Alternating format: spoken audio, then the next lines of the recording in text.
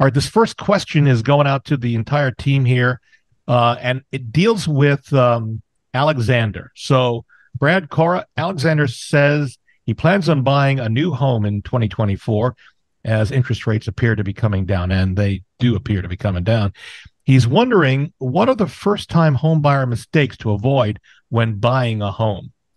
Interesting thought. First-time homebuyer mistakes from inspections and then from attorney as well. Brad, let's start it with you.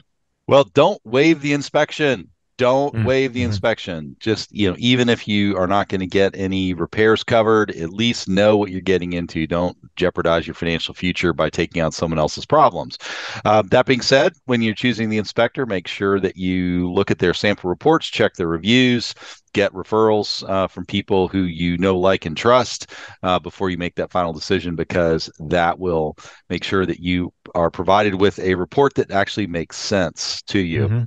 And I think the other thing is just read the entirety of the report. There's a lot of information that's contained within. I know sometimes it can feel like overload, but all home inspectors should be partnering up with the buyer, first-time home buyer in particular, and guiding them through that process through a well-crafted and well-documented inspection.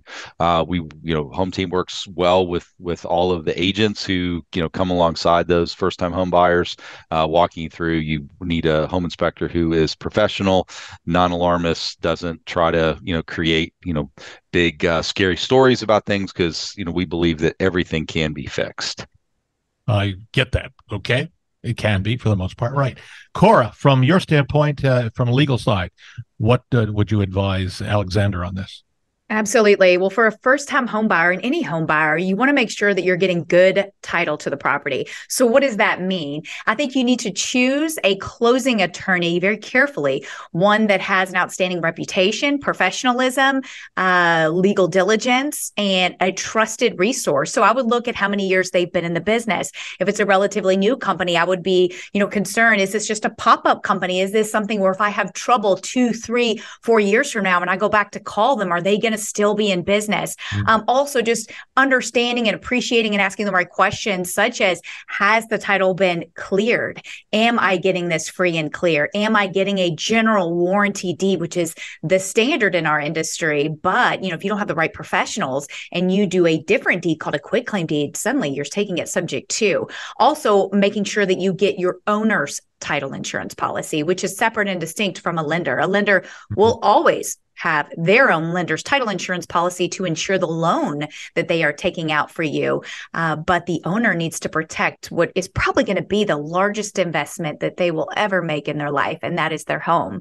And they do that. They protect their legal interest and investment in that property by getting an owner's title insurance premium, so that in the future, should something happen, someone threaten their legal interest in the property, whether it be by post-closing fraud, which we've talked about, which is certainly on the rise, or if it's an issue from the past, maybe that title wasn't clear. Maybe a company did go out of business or didn't do a good job. And maybe the public records, maybe there was a forgery or other type of fraud back in the chain of title.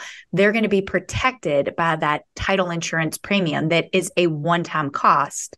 Also, being sure that the person that sits with you, yes, they're going to say sign here probably more than once or a dozen times, maybe even 100, depending on the type of loan that you're getting, but making sure you're getting an important short summary of those documents, especially relative to your loan product, such as, when am I making my first payment? Are there any prepayment penalties on my loan? All those are going to be very important questions to make sure that exactly what you bargained for, exactly what you anticipate, is in fact what you're walking away with after the closing.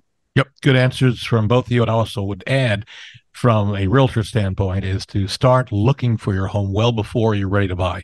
You want to find an agent that you trust, a team preferably, which will give you the advantage of being able to get into a new listing quickly, and then start seeing what's coming on the market so you can start determining whether this fits you or not and what prices are in the given area.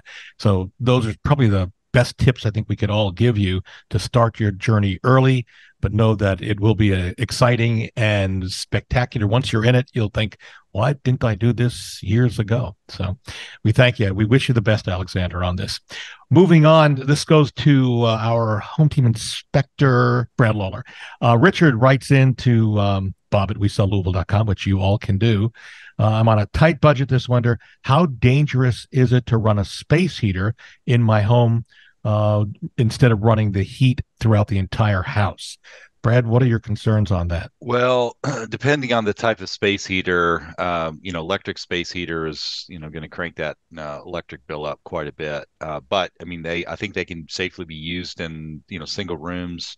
I would feel better about an electric heater, particularly the oil-filled ones, than I would about anything that burns kerosene or any other type of fuel, because those have to be ventilated. They can't be used in a room.